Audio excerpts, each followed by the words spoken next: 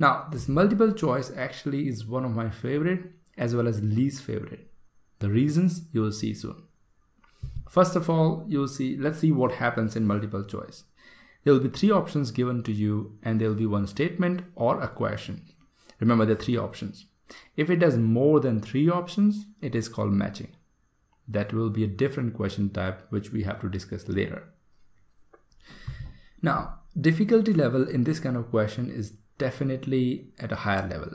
I mean, it's really difficult to do this question, but if it is in section 3, okay, if it is in section 1, then it's not that difficult. Same goes for section 2. But when it comes to section 3, things get hard, okay? Section 1 is where you have a conversation. Section 2 is where we have a monologue. Section 3, again conversation, plus the size or the length of the text in MCQ, that is multiple choice questions, increases tremendously.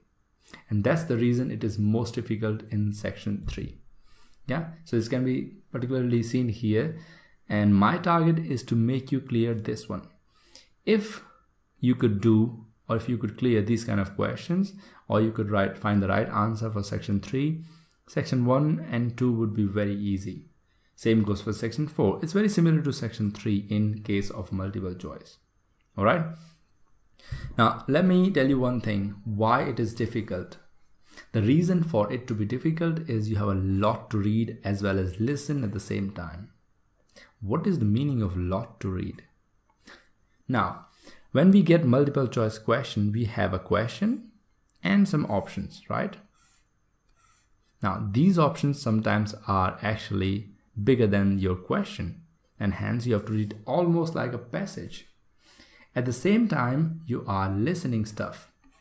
How would it work out then? You are reading stuff as well as listening, and you have a lot to read and find an answer. On the top of it, our reading speed is horrible. Our reading speed goes to almost like 150 words per minute, which is really bad. We'll see how to solve this problem. For now, let me show you an example so that we can understand what will be there in this kind of question. By the way, in this case, I'm adding 2 examples. We'll see why 2 examples. The first one is from section 1. You can see the question 9 and 10. I think you remember where I said section 1 has 1 to 10 is section 1, 11 to 20 is section 2, 21 to 30 is section 3, and 31 to 40 is section 4. And this one is 9 and 10. And this is taken from Ielts.org just to show you what kind of question you will be getting. Let me play an audio where you can find answer for number 9 and 10. All right, there we go. Okay, right. Now, obviously, insurance is an important thing to consider, and our companies are able to offer very good rates in a number of different all-inclusive packages. Sorry, could you explain a bit more? Yes, sorry. There's really 3 rates according to quality of insurance cover. There's the highest comprehensive cover, which is premium rate. Then there's standard rate, and then there's economy rate. That one will only cover the cost of the contents second hand. Oh, I've been stung before with economy insurance, so I'll go for the highest. Mm-hmm. And can I just check, would you want home delivery or to a local depot, or would you want to pick it up at the nearest port? The port would be fine. I've got transport that end. Fine. And will you be paying by credit card? Can I pay by check? And we are back. I hope you found an answer. One thing I would like to mention, okay, you don't have to write the answer as, let's say if the answer is economy, you don't have to write economy. You have to write A, the letter. That is A, B, C, these letters, okay? Good. So the answer for the first one is premium. For the second one is port. That is C and A. If you get it correct, wonderful. And I think you might have, because this is section 1, the easiest type. Let me take you to the next question type, which is taken from section 3, or in fact section 4, very similar. 35 and 36 are the questions. Now see what happens here. The length of the question or the statement is shorter than the options. Yeah, you can see in 35 and 36 both. Now, let me play the audio and see if you can catch it. Research shows that when these groups first come into contact with a Western diet, their health suffers. Once they're exposed to our diet of refined carbohydrates and sugars, they quickly develop our lifestyle-related diseases. However, that does not mean that the human digestive system is suited to digesting only a few sources of food, nor that it cannot change to accommodate different food sources. In fact, the evidence would suggest exactly the opposite. As a species, we are able to make significant modifications to our digestive systems according to what foods are available in our local environment. Examples abound, and our ability to digest lactose is a good one. Lactose is a sugar that is found in milk, and it is digested in the human gut by the enzyme lactase. In communities in Europe, the Middle East, and Africa that traditionally herd cattle and drink cow's milk, this enzyme is present and people can digest milk products. However, in places such as China and Thailand, which do not have this style of farming, the enzyme is lacking, and most people have lactose intolerance. Another example is the ability to digest the sugars from starchy foods. We are back. Time to get the answers. For the first one, it's C. We can adapt to a range of diets. And number 36 is B. In the past, they didn't farm cows. If you got these answers, wonderful. If not, don't worry. We have pointers coming. We have some things that can help you to get these answers easily. Yeah. What are these things called? I think we have discussed them. Pointers. These things are called pointers. These are tips that can help you. Now, the first one is speed reading. Earlier, I was discussing with you that normally our speed is 150 words per minute. True.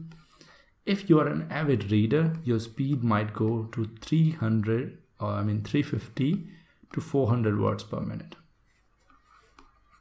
That's tremendously good compared to 150. We all lie between this, so maybe 200 words per minute, which is not good enough for our MCQs or multiple choice questions. We have to reach anywhere between 350 to 400. The biggest reason for us to not get the speed is our childhood. We never learn how to read quickly. Yeah, and there's a lot to read. There is always a scope to read and learn how to read it. We never learn how to read. We just learned, oh, we have to read this way. We learned alphabet, we learned language, but never learn how to read. Because I think 80 to 90% were not even into books. We were into videos or games. So that's what happens. Let me change it today. Let me try to tell you or help you with the technique that can help you as well. This is a simple statement, right? Let's try to read it the way you read and the way we read before even applying the speed reading. This is a long sentence, as we need to practice speed reading for Ielts listening. You see, what did I do, or how did I read this one? I read it this way, that I club most important information together. So this is a long sentence, as we need to practice speed reading for Ielts listening. The things I have underlined are generally what people combine together to form a phrase. That is, this is a long sentence, as we need to practice speed reading for Ielts listening. Right. See how many breaks they are taking. 1, 2, 3, 4, 5, 6, almost 6 breaks. These breaks do take time, right? Let me give you another example or make it better. Now look here, we'll try to go as fast as possible, take half the number of the breaks. This is a long sentence. So we read, this is a long sentence, as we need to practice speed reading for Ielts listening. We took this time only 2 breaks. Compared to the earlier ones, we are taking just really less number of breaks. This will increase your speed in reading.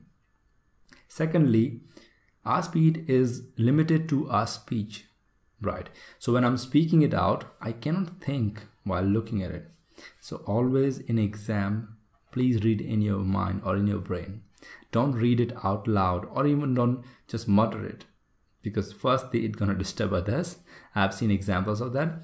Second thing is you will read it faster, because in your brain you can read it faster rather than reading it out loud.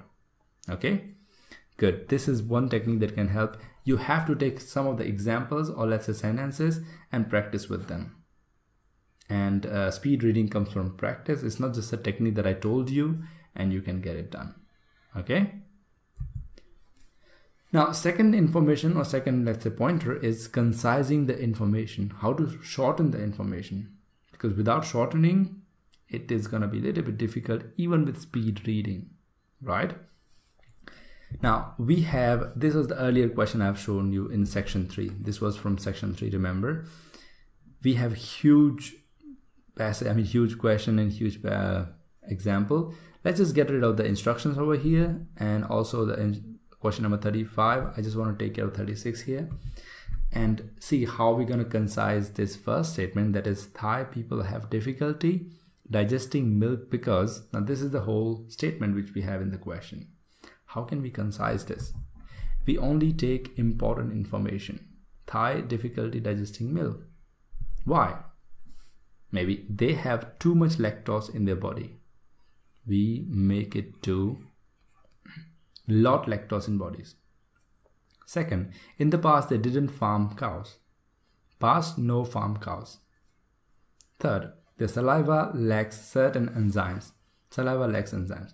You see, we try to fit as little words as possible and make sense of the passage, the question and the options. Now these are almost less than half of the words which you have seen in the question. This is called concising the information. In exam, you won't be definitely writing it again, but what you can do is just underline it. For example, Thai difficulty digesting milk. Options, let's look at it. Instead of too much, you just write too much, or you can write lot, lactose, bodies. Past, didn't, cows. Saliva, certain enzymes. Done. Now see how many words there are. Not many, right? This is how you concise the information. And when information is concised, you can read it faster, process it faster, as well as listen to the audio along with it. Moving ahead, we have another thing that we have to understand in multiple choice, because we have choice, that is options, we have to understand that. If you can look at these questions, we have how many? 3 options. It's always 3 options. This is the simple one, right? Now look at these. Oh, they're huge, right? Too many options. Okay. First thing, remember, you don't ever have to write the full answer as the answer. You have to write either A, B, or C. Okay. Second thing, I think I already told you how to concise the option. Last thing, which we didn't discuss in concise, is if the option is too long and you don't have any time to concise, what you can do is skip it, right? What is the meaning of skipping? Let me explain. So we have a question here, and we're going to listen about this question rather than waiting for any option. How they do is, you might have already gone through the example. They're going to talk about this. They're going to talk about something about this, or certain words, and they're going to also talk about number C. They try to distract you. If you're distracted, you're gonna choose the incorrect answer because you heard food or diet or unhealthy, any of these words. My suggestion is, if the options are too long, if you can't concise, what you should do is just look for the answer rather than connecting with options. So research evidence suggests that. Now you look for and listen into the audio and listen about research evidence. That's it. What do they suggest? This is also important, the verb that is they're using, right? And then you keep searching, what are they suggesting? When you find answer, just write in your notebook, oh, they're suggesting this, and then later combine or contrast with this. Same goes for the next question. Without reading the option, you have saved plenty of the time, and hence you can listen to the next question easily. Next part which you're in the audio, and also read the next question. Some people just keep reading the options. It's not a good thing. Second thing about option is, when you're given time, like for example, they say, oh, now you have 30 seconds to read question number 31 to 40. In this time, if you have options between these, I mean, multiple choice questions in between these, let's say 35 to 40 are multiple choice. Never read options in that time. Always read questions. That is, number 35 is the question and you read it. 36 is the question, you read it. You never read the options because you're not going to remember them, right? Your task is to just read the question, try to understand it. Next one, read the question, try to understand it. That's it. If the options are way too huge. If the options are okay sized, you can use the concise method and shorten them as possible. If the options are way too short, like we have seen previously, now if you look here, that options are too short. This is easy. You can connect with the audio. You don't need to skip the audio, the options. It's fairly easy. It comes in section 1, right? But section 3 is a trouble. Yeah. Now proceeding is distractions. Big trouble. If you look at this, the words, what they're going to use is, they're going to talk about Thai people having difficulty digesting milk for sure. This is the main theme in the audio. But while discussing the options, what they're going to do is, they're going to talk about too much lactose. They're going to talk about farm cows. They're going to talk about enzymes. Every word they're going to talk about. But in what sense? Well, in different sense. That means they might not talk about lactose in their body. They might talk about lactose somewhere else. They might not talk about farming cows in the past. So your task is to get the distraction in the side. And how can you do that? What I generally suggest, or what I generally do, is I listen for each statement. So we have an audio. One statement is over. Next statement starts. Then we have plenty of statements aligned, right? I always do one thing. I listen to one statement and check, does it connect anyway with this question that Thai people having difficulty digesting milk? Nah, then I skip it, whatever. Next one, I listen to the next statement. I never jump to the option listening to one part of it or just one sentence. If it is connecting with the question, now I have to get attentive. Let's say this one has something about digesting milk, and Thai people both. Oh, now I have to be paying attention maybe to this one and this one both. Then I can choose the answer easily. That's how you can remove the distractions. If this is not here, in the second statement, you go to the third statement. In the audio, I think you can recognize when the statement has ended. They take a mini break that is like a full stop. Okay? These are some of the distractions, and this is how you can reduce them. The last one, how to practice. Very important. I've seen many people, doing 8 to 9 or to even 10 tests in a row, like within a week or 2 weeks, and they still are scoring 24 to 26 out of 40 in listening. And they keep coming to me like, why is this happening? I tell them one thing. You have to ask yourself 2 questions. You have to recognize, first of all, what went wrong. Why did you not get the right answer? And these 2 questions are, why did I not get the right answer? What was the reason at that time? And that you have to do as soon as you finish the test. Second question, why did I fall for the wrong answer? See, it's pretty simple, but it's so elegant that it makes sense by itself. So why did I not get the right answer, and why did I fall for the wrong answer? If you know what was the reason for you, the distraction was the reason, never you're going to fall for such distraction. If you know what the reason was because they have similar ideas, you're going to next time understand similar ideas, right? So these 2 questions you should always answer as soon as you get your score or test done. So today I practice listening and I get 34 out of 40. I won't celebrate to get 34. Now I'm not saying you should always be sad. I'm just saying, why did I get the 6 deductions? The reason could be the solution. What if you keep getting 34 every time or 33, and in exam you get this 6 kind of questions. This you get 6 deduction, right, out of 40. So you get 6, right? Next time you got 6. What if these kind of 12 questions asked in exam? How much do you think you'll get? You'll get 26 out of 40. That's so sad. Though you have practiced, you didn't practice in a way. So I hope you understand. First of all, understand where you went wrong. Second, answer the 2 questions. Why did I get the right answer? And why did I not get the right answer? And why did I fall for the wrong answer? Okay, and that's how we're gonna work on our multiple choice questions.